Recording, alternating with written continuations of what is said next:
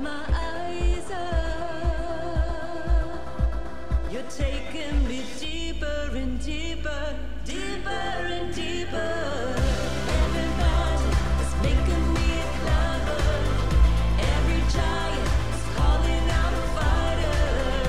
Every heart only makes your love go deeper and deeper, deeper and deeper. Deeper. My love goes deeper.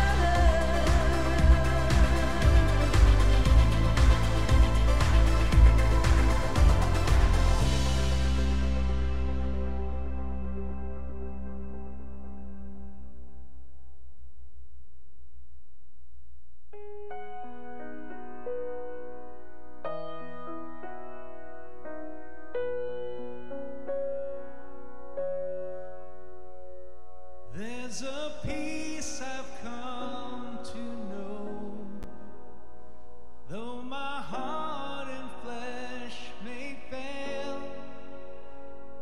There's an anchor for my soul. I can say it is well. Jesus has overcome, and the grave is overwhelmed. Victory is won. He is risen from the dead, and I will rise when he calls my name. No more sorrow, no more pain. I will rise on eagle's wings before my God, fall on my knees and rise. I will rise.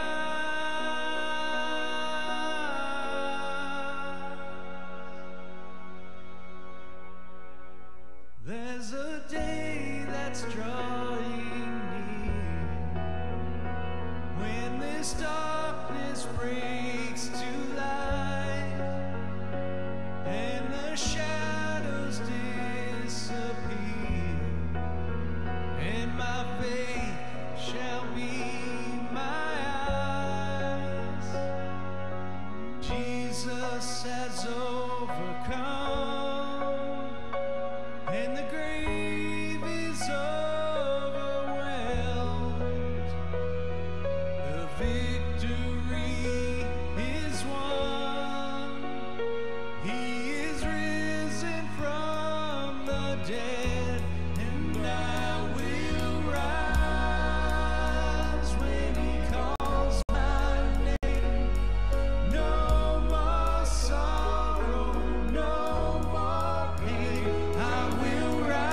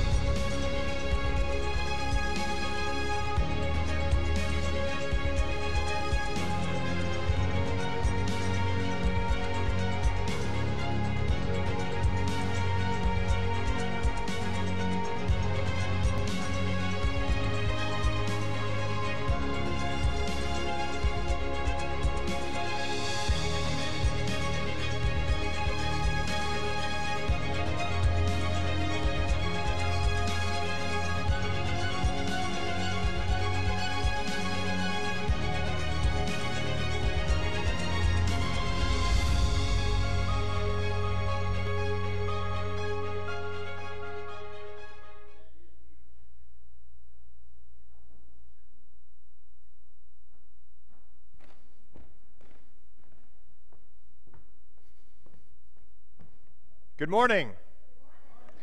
Welcome to our First Light worship service on this beautiful fall Sunday morning. Things are going to be a little different today in worship. I am going to be your narrator, guiding us through our worship service like you would see at a B-minus high school production of a play. I'm going to be leading us through worship because this month we're talking about why we do what we do. And the first thing we're going to be talking about is why we worship the way that we do. So rather than have one big sermon halfway through the service, you're going to get 4 really little sermons. And the whole church says, amen. There we go.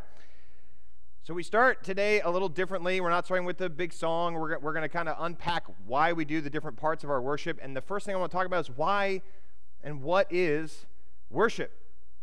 What is worship? Worship sometimes is your 5-year-old son coming home and in Sunday afternoon standing and walking around the house, and he says, "Our God is an awesome God, he reigns from heaven up," over and over and over and over, and you finally say, "Okay, I'm glad you got it.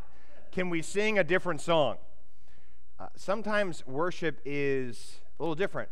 Sometimes it's waking up on a Sunday morning thinking you're going to go to church, and you look over at your husband, and he's doubled over, and he can't move. And so you call some friends, and you say, "Hey, we're not going to make it to church today. I got to take him to the hospital." And you go to the hospital, and you wait all day, and you don't hear anything, and so you get nervous, and you start to get anxious, and by the time evening rolls around, about 10 o'clock at night, the surgeon comes in and says, "Well, your husband needs to have surgery, and we can either do the surgery now or in the morning, but he'll probably be dead by the morning." And so at 10 o'clock at night, you sign the papers, and your husband is whisked away to the operating room. And you find yourself walking through a very empty hospital in the middle of the night, and you go to the surgical waiting room where there's nobody at 10 o'clock at night because no one schedules surgeries at 10 o'clock at night. And when you open the door to go into the surgical waiting room, you find 20 people from your church who have been waiting just for you to sit and pray with you all night until your husband comes out of surgery. Sometimes worship is showing up on a Sunday morning, and a handsome man dressed in all black wearing a long white scarf tells you what's going on in church. You really never know what you're going to get. Now, I haven't been here that long, but I have been here long enough to hear a lot of you ask a lot of questions about why we do certain things. Why do we have candles down here on the altar? Why do we have a cross? Why do you wear something like this? Why do we say certain prayers? Why do we sing certain songs? Why do we have communion on the first Sunday of the month? All these questions. Now, I think we have these questions because some of us have been coming to church so long, we just do these things without really thinking about why we do them. Or we've started recently attending church, and because it's what happens, we don't give it a second thought, and we just kind of go with the flow. And yet everything we do because there's a purpose. Because there's a purpose. For the last 2,000 years, disciples of Jesus Christ have been gathering to worship God. From the secretive upper rooms of the first century during the time of the Acts of the Apostles, to the ornate and opulent cathedrals of Europe, to contemporary gymnasiums with folding chairs, to the comfort of our couches over the last year and a half, watching worship over the internet. Worship is what we do as Christians, because worship follows a liturgy. Liturgy comes from the Latin word liturgia, which means work of the people. Now, you might not know it, you might not realize it, particularly during this service, but our worship has 4 parts of our liturgy. There are 4 parts of our work. We gather, we proclaim, we respond, and we are sent forth. Now, the reason we have these 4 parts is because that's how the ancient Israelites used to worship, but we also do it because that's what happens in the story of the disciples on the road to Emmaus. They are gathered by the Lord. The Lord proclaims Scripture to them. They go to a town and they break bread together, and then they are sent forth. So we do what we do every Sunday because that's what Jesus did with the disciples on the road to Emmaus. So hear this Scripture. It's Luke 24. Now on that same day, 2 of them were going to a village called Emmaus, about 7 miles from Jerusalem, and they were talking about all that had happened. And while they were talking and discussing, Jesus himself came near and went with them, but their eyes were kept from recognizing him. And he said to them, "What were you two discussing while you were walking?" And they stood still, looking sad, and then one of them, whose name was Cleopas, answered, Are you the only stranger in Jerusalem who does not know what has taken place these days?" And he said, "Well, what things?" And they replied, "The things about Jesus of Nazareth, who was a prophet mighty in deed and word before God and all the people, how the chief priests and the leaders handed him over to be condemned to death, and they crucified him. But we had hope that he would be the one to redeem Israel. Yes, and besides all this, it is now the third day since all these things took place. Moreover, some women in our group astounded us. They were at the tomb early this morning, and they did not find his body there. They came back and told us they had seen a vision of angels who said he was alive. Some of those who were with us went to the tomb and found it just as the women had said, but they did not see him." So here we have Jesus encountering these two disciples on the road, and he says, "Well, what are y'all talking about?" And they say, "Well, who are you? Where have you been? Have you been living under a rock? Do you not know what has taken place in Jerusalem these days?" Jesus meets them on the road. He gathers them together because something extraordinary is about to take place. I love this because these two disciples, they don't bring anything to the table. They're not the most faithful. We only learn one of their names. I mean, they weren't the ones who were sitting in Sunday school class every Sunday morning. They weren't the ushers handing around the offering plates in worship. They were two guys walking along the road, and that's when Jesus shows up to them. Years ago, I was leading a worship service, and I was wearing my robe. It was a traditional worship service, and the way that we did worship there, when the first hymn began, I would process down the center aisle, and I would sing as the acolyte would come and light the candle, and we'd get on with worship. And I got halfway down the center aisle when behind me I heard a woman yelling. So I turned around, I walked back down the center aisle while the hymn continued to play, and I found the sweetest, oldest, grandmotherly type woman in our church yelling at her grandson in our narthex. Now, as a practically minded preacher, I went in and said, "Would you all please be quiet? We're trying to worship God." And she looked at me and she said, "Preacher," she was this tall, "Preacher, I need you to teach my grandson a lesson." I said, "Well, I'm in the preaching and teaching business. What lesson shall I bestow upon your grandson?" And she said, "Look at what he wore to church." And I looked at him. He was wearing a button-up shirt, but he was wearing blue jeans. And so she said, "Preacher, will you tell him he is disrespecting the Lord if he dares to enter the house of the Lord wearing blue jeans?" And I pulled back my robe, and I was wearing blue jeans. The things we get worked up over, the things we really care about in worship, I'm here to tell you the Lord does not care about them as much. Come as you are. As long as you don't come in your birthday suit, you're fine, okay? God meets these disciples in Jesus Christ on the road, gathers them together with all of their hopes and all their dreams, but also all of their sorrow and all of their grief, and he is about to make something of their nothing. God gathers us. There's always this question about, well, when does worship start? Does it start when some preacher type starts talking? Is it when the music plays? Well, worship actually starts long before any of you get here. God is in the business of gathering your thoughts and your minds and your prayers from the moment you wake up to while you're driving in your car to when you're entering the building. It's all a part of our worship. It doesn't only happen in this room. It happens all Sunday long because God delights in gathering us together. So here during this service, one of the things we like to do to help gather ourselves is we have announcements about what we're about to do. We sing 2 songs. We get in this habit of retuning our frequencies to hear what God has to say. And sometimes it takes 2 songs.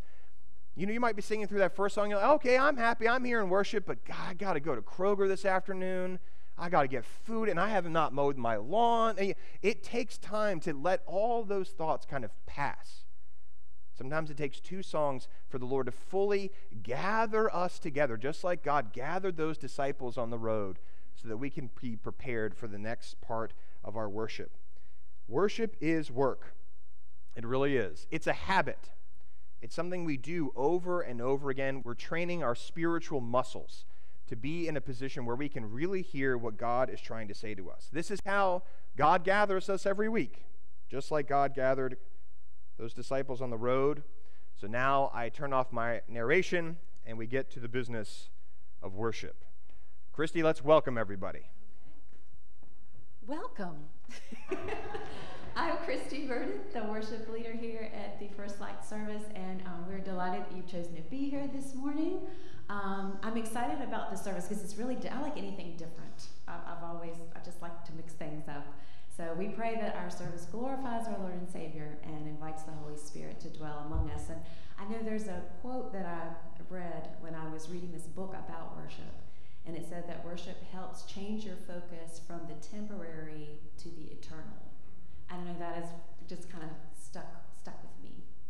So it is going to be different today. We are delighted to have you all here in person with us for worship. For those of you who are worshiping with us online from home, thank you for being with us. Please let us know that you're worshiping by commenting or sharing the video. You can email the church any way that you see fit so that we can know you're with us worshiping in these strange ways and in these strange times. We really believe in proclaiming God's good news for the world. It feels like it's to the brim with nothing but bad news. As Psalm 33:3 says, "Sing to him a new song, play skillfully on the strings with loud shouts. Therefore, let us be grateful for receiving a kingdom that cannot be shaken. Let us offer ourselves to God, acceptable worship with reverence and awe." And that's from Hebrews. So feel free to worship as you feel led in the Spirit this morning. Just as a reminder, our current Healthy Church guidelines are such that if you've been vaccinated, you don't have to wear a mask, but you're, of course, welcome to do so if you would like to. If you have not been vaccinated, you must wear a mask when you're in our building. So thank you for making that effort to make sure that we're being a safe and a faithful and a holy place for those who come to worship. Oh, give thanks to the Lord, for he is good. His loving kindness endures forever. And as Revelation 19:1 reminds us, we will hear a great voice of much people in the heavens saying, "Hallelujah." What does that mean? Do you all know what hallelujah actually means? Praise the Lord. John DeLaro wins. Yay. Salvation and glory and honor and power be to the Lord God. Let's stand and join in singing, "Raise a Hallelujah."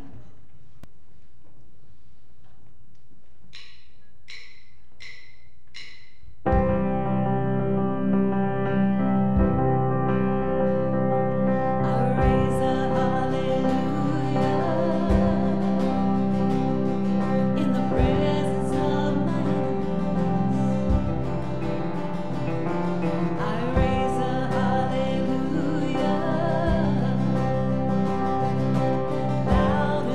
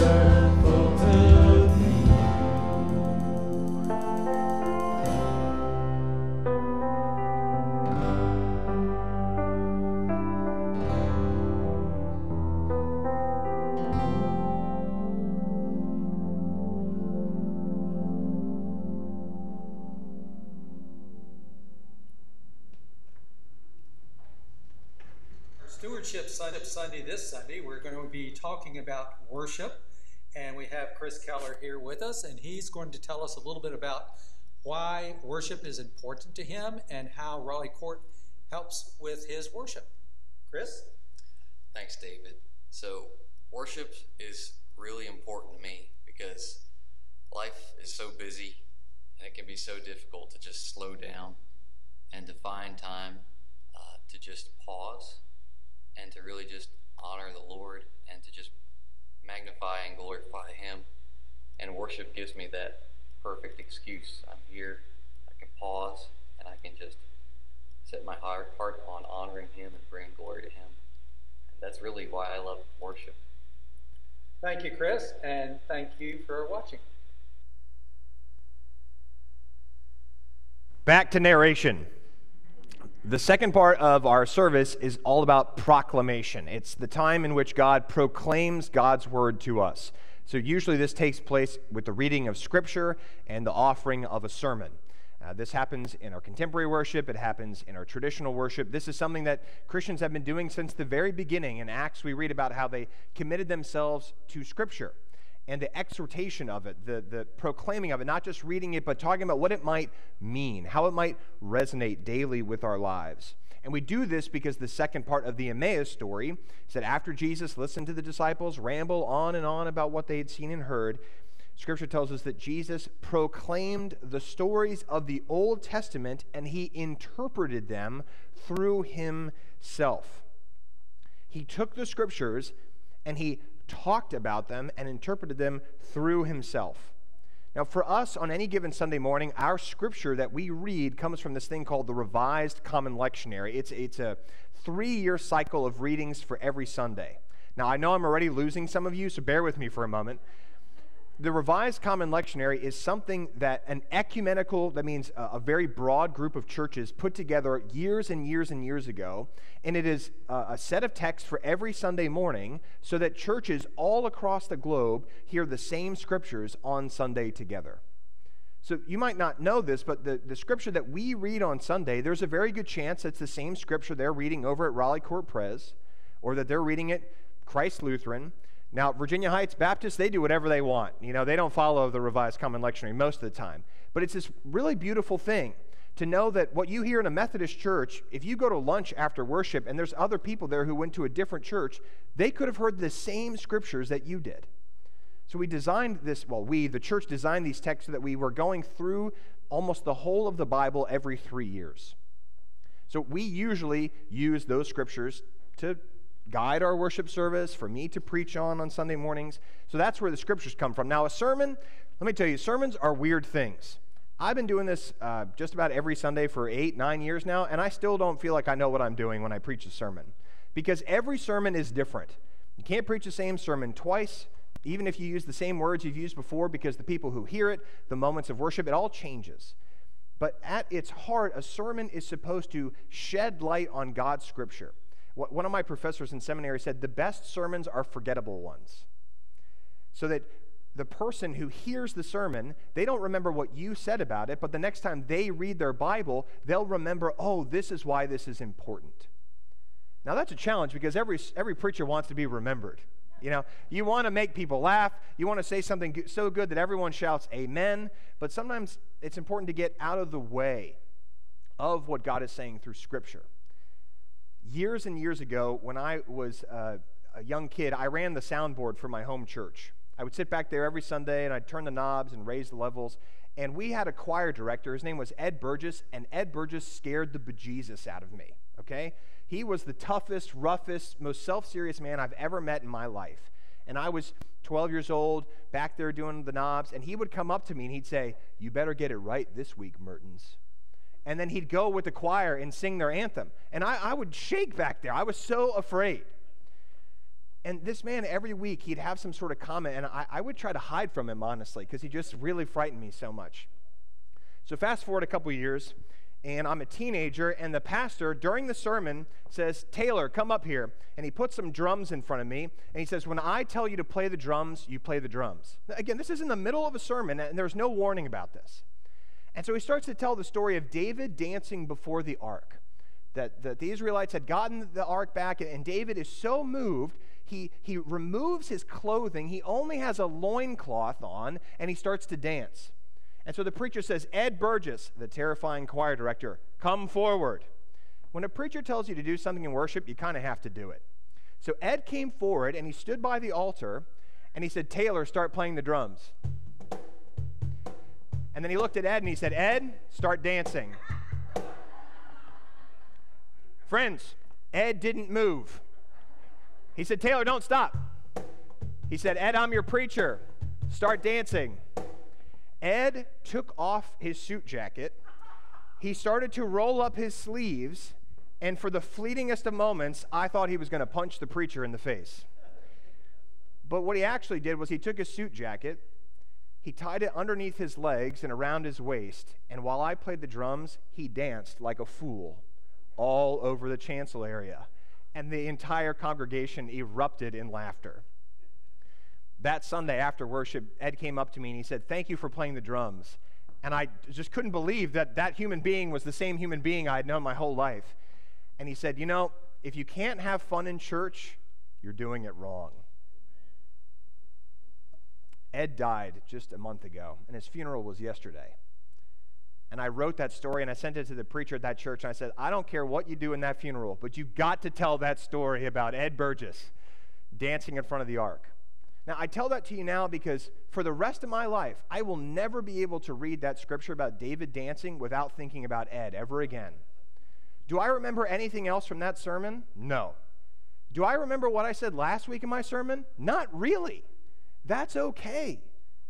I kind of think of sermons as spiritual food that get us from one Sunday to the next. Every one of us has had countless meals throughout our life, and some of them probably stand out. You know, an awesome restaurant or certain company you had, but food is sustenance to get you to the next meal. Sermons are spiritual, theological sustenance to get us from one Sunday to the next. Preachers dare to talk about God, and God, bewilderingly enough, chooses preachers to speak to us today. So this is how God proclaims God's word every week. Just like God and Christ proclaimed God's word to the disciples on the road to Emmaus.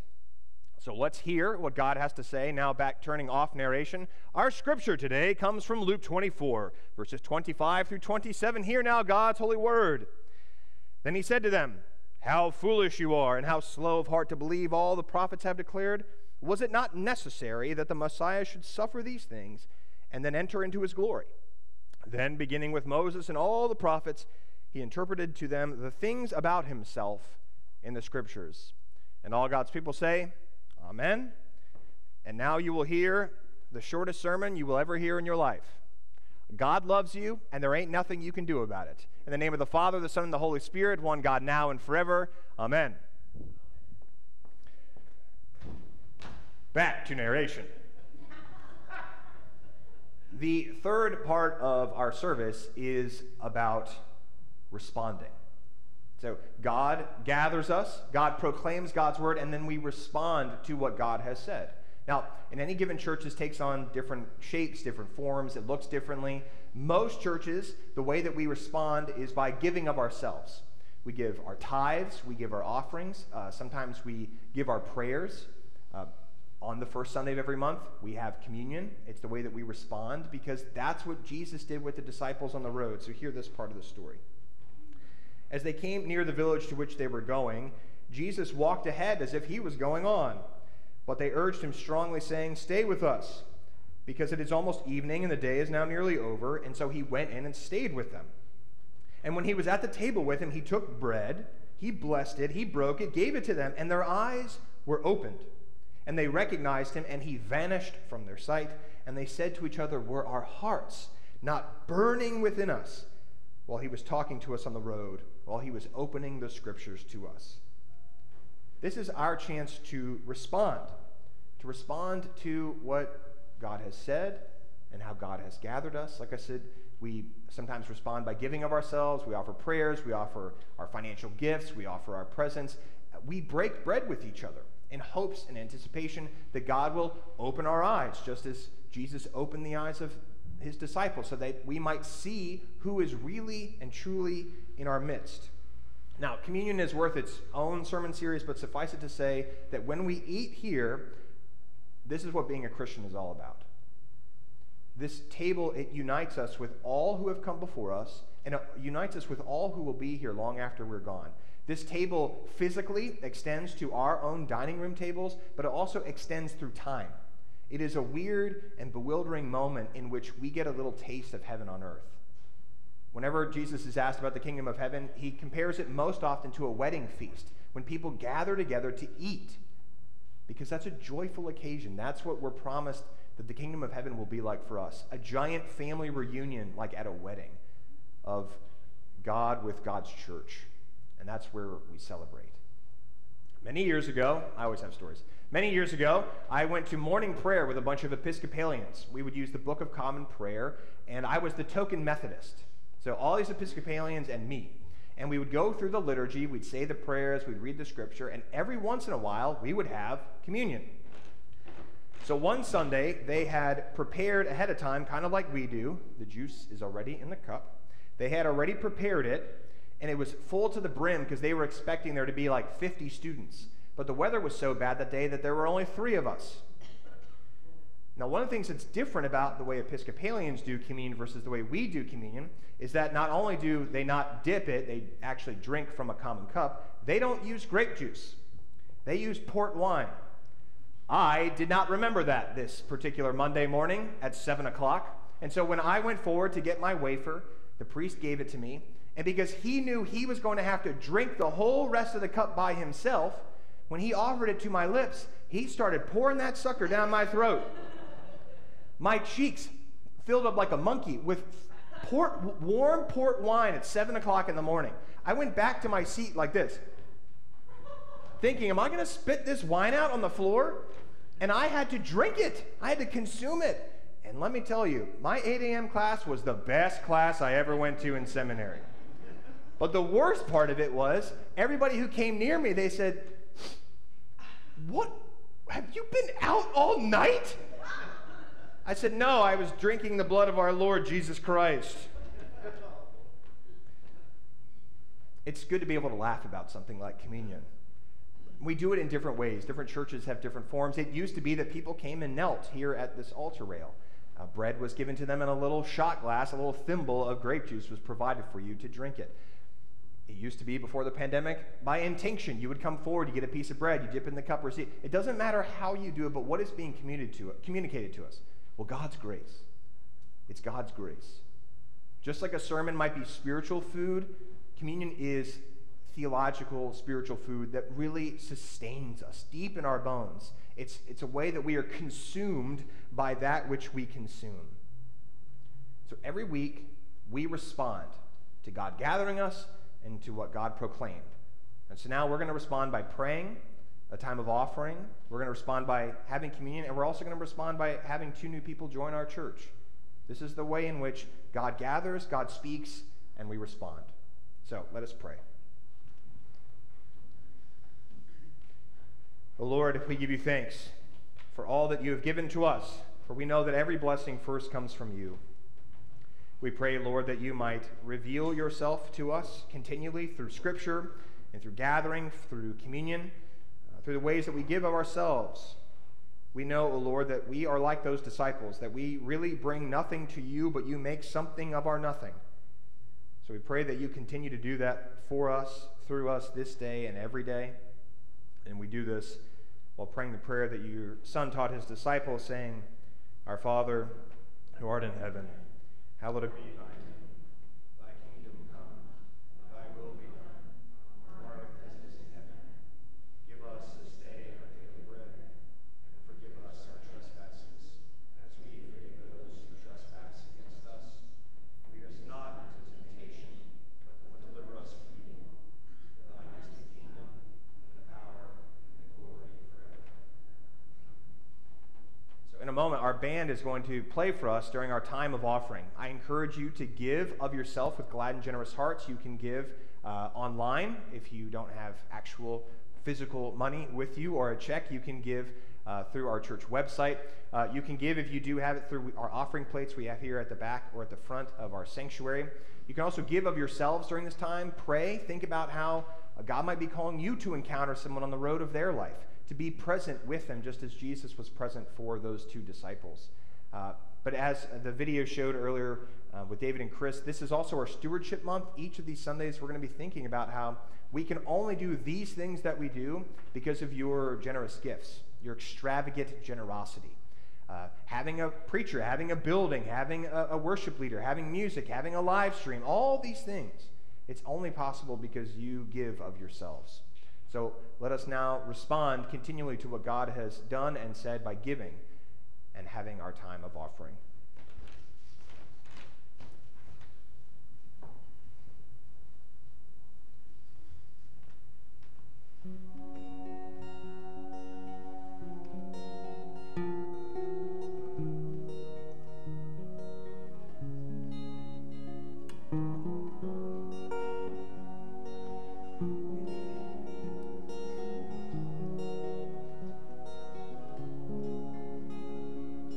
Turn your eyes upon Jesus.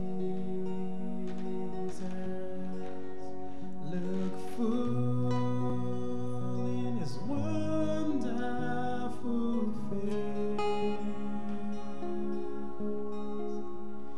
and the things of earth will grow strangely dim in the light of his glory and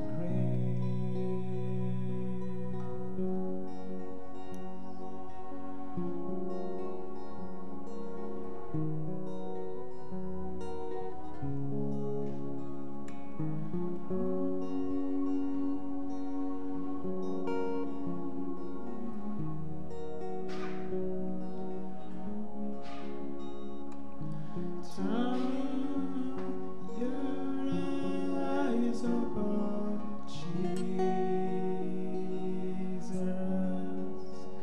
Look full in his wonderful face, and the things of earth will grow strangely dim in the light of his glory and grace, and the things of earth will grow strangely dim in the light of his glory and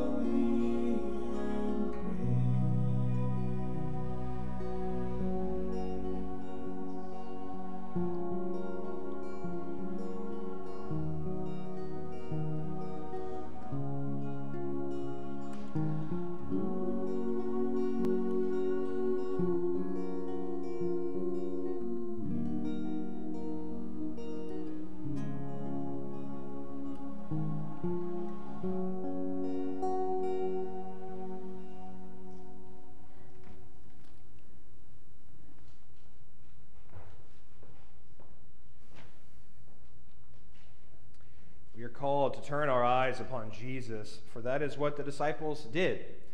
After they had walked on the road to Emmaus, when they broke bread, they turned their eyes and saw who had truly been in their midst.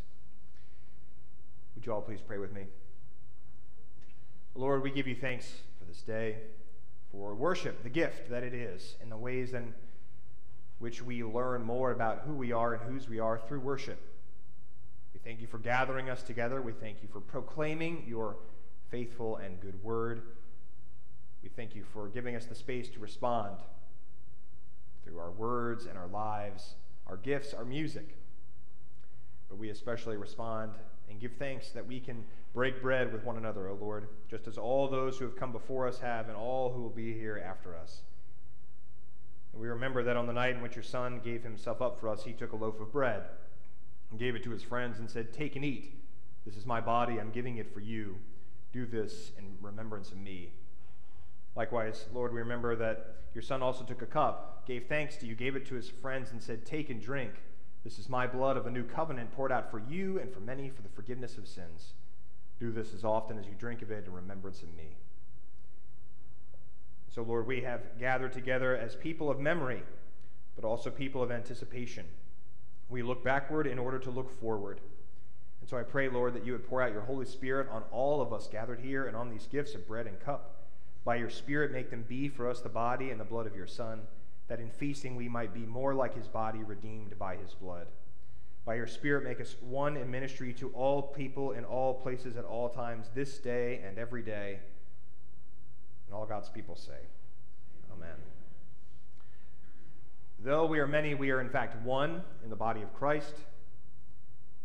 Though we have sinned, we have mercy, and we have pardon in this, the cup of salvation.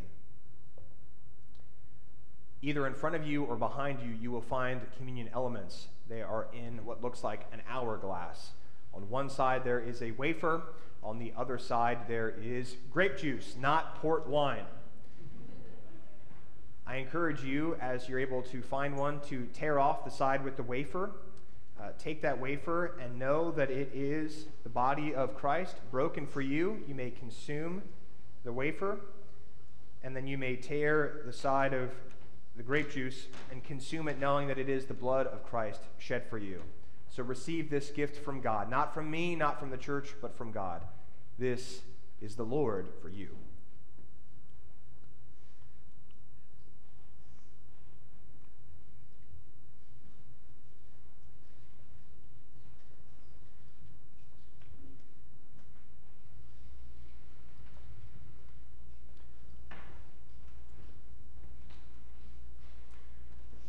Let us pray. Lord, we give you thanks for this holy mystery in which you reveal yourself to us. Thank you for opening our eyes to your presence in our midst. Give us the strength to continually respond to your good grace, that we might be people who walk in the ways that lead to life and life everlasting. Amen. I'd now like to invite Bright and Rebecca to come join me in front of the altar. Everyone say, "Hi, Bright." Everyone say, "Hi, Rebecca." Rebecca really doesn't like this, so we're going to make this short and sweet. Bright and Rebecca have been worshiping with us for some time now, and as a response to God's work in their life, they have asked if they could join the church, and so we're going to let them do that. If you all would please join me and pray for them. Lord, we thank you for Bright and for Rebecca and for their little one on the way in November. We pray that you would continually bestow upon them your good grace and your love and your mercy. Help us to respond to them with love and grace and mercy, that we might see them as part of this church, part of your Son's body in the world. Connect them with us and us with them this day and every day. Amen. Will you too do everything in your power to love these crazy people here with your prayers and your presence and your gifts and your service? If so, we will. All of you, will you do everything in your power to love these two before you in your care? Pray for them, ask them good questions, give them space if they want space, be kind to them, cook them meals if they're ever hungry. If so, say, "We will." We will. Then you all are members. Amen? Amen. All right, thank you, guys.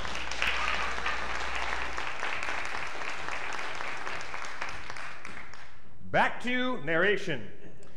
The fourth part of our worship is sending forth. It is taking our having been gathered and the proclamation that God has made and our response, and taking all of that with us as God sends us forth. So here now, our final scripture. That same hour they got up and they returned to Jerusalem, and they found the 11 and their companions gathered together. They were saying, "The Lord has risen indeed, and he has appeared to Simon." And they told what had happened on the road, how he had been made known to them in the breaking of the bread. I've always kind of wondered what it must have been like to be there with those two disciples when all of a sudden, because of this bread breaking, having a new revelation. But then I remember I do know what that's like because I get to experience it every week in worship. This is our Emmaus. Every week that we worship, it's Emmaus. It's God gathering us on the roads of our life. It's God proclaiming God's word to us. It's our opportunity to respond, and then God sending us forth. Part of what the disciples do is that they run. They run back to Jerusalem, and they cannot wait to tell their friends what has happened. The best Sundays are the Sundays that we leave church thinking, wow, I'm fed. I heard God speak to me today. Not just through Scripture, maybe it was an interaction or a song, or maybe in the sheer silence. The best worship services are those where we leave feeling like, I've got to tell somebody what happened. So I love a lot of things. I love Star Wars. I love Marvel. I love to read. I love to eat. And I am an evangelist for those things. I love to go. Have you seen the new Star Wars Visions show on Disney Plus? It's incredible. I will talk your ear off. Have you gone to Grace's Pizza? No free ads, I apologize. But man, Grace's Pizza is pretty good pizza. I really like it. And I've told everyone I've met, have you tried Grace's Pizza? And I realize I have become an evangelist for the things of my life. But what has Star Wars really done for me? Really done for me. What has Grace's Pizza really done for me? In comparison to what God has done for me, it's nothing. And yet I'm not going, have you been to church recently? Have you been bowled over by the word? Have you been fed by communion? Have you heard that music and has it changed your life? That's how the disciples felt. They couldn't help but run and tell the good news. That's what we're called to do too. To find people in our lives who need to hear good news and to share it with them. Because if you can't have fun in church, you're doing it wrong. Thank you, Ed Burgess. So this is how we're sent forth every week. Just like the disciples who ran to tell their friends what they had seen and heard. So now we will be prepared to be sent forth into the world. And narration. Announcements I'd like to share with you. We're doing a candy drive here at the church. You'll see some of it here. We're going to be having a trunk or treat here at the church on Saturday, October 30th in our parking lot. We're asking people to bring candy. We're going to compile it all together so we can pray for it before we hand it out to kids. If you're at all interested in having a trunk that you would like to decorate in our parking lot, please speak with me or some person on staff so we can have an idea of how many trunks we will have so we can plan out our parking lot accordingly. Sunday school happens after the service. If you're in a class, wonderful. If you're not and you'd like to be in one, come talk to me. I will find a place for you. Another way that you might respond to what God is doing in your life. And now, our final song. This is our benediction. This is what sends us forth into the world. We take this song. It is what helps us go and share the good news. So thank you for being with us in worship today. Thank you for joining me on this journey of narration. I promise we won't do something wild like this for a while. Thank you, Taylor. This last song I really love because it takes the words and the tune of the traditional doxology, God be praised, and it just kind of changes it up harmonically and then adds an extra kind of little contemporary chorus on the end. So I invite you to stand and join us on our final Sending Forth song. And I think Robert's going to lead us here at the beginning.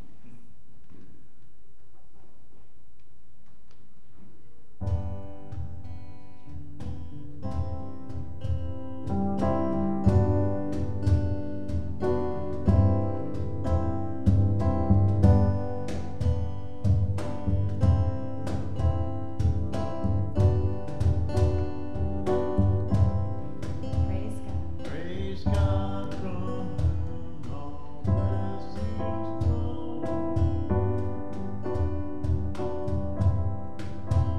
Praise Him, all creatures here below. Praise Him, all creatures here below. Praise Him above, ye heavenly hosts. Praise the Father. Praise the Father, praise the Son, praise the Spirit down with us every moment, all our days. God be praised, oh God be praised.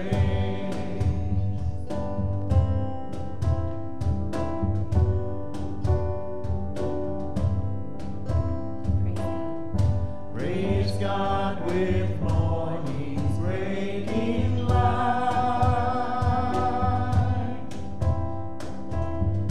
Praise Him through darkness of the night.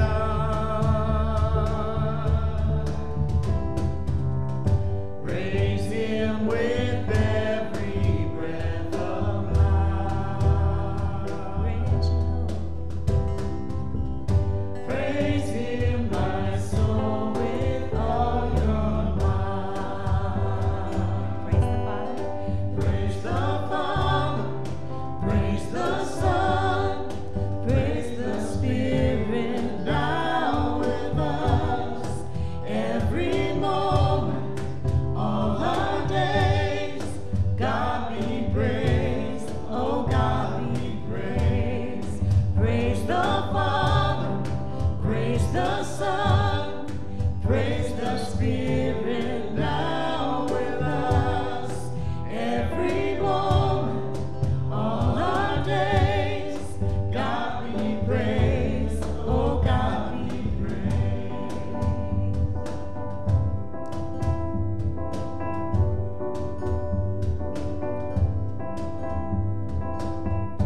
Praise God when face to face we see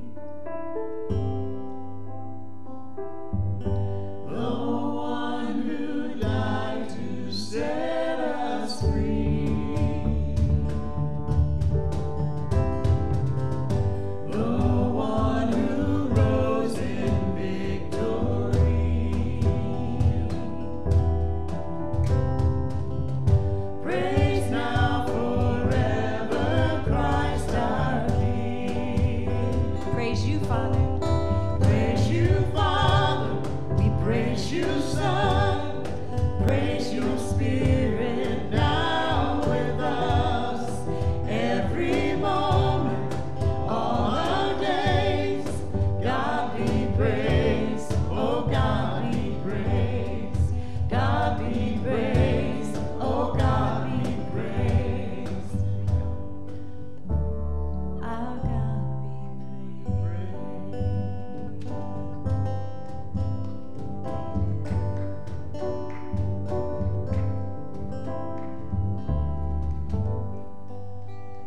Amen. We pray you have a wonderful week.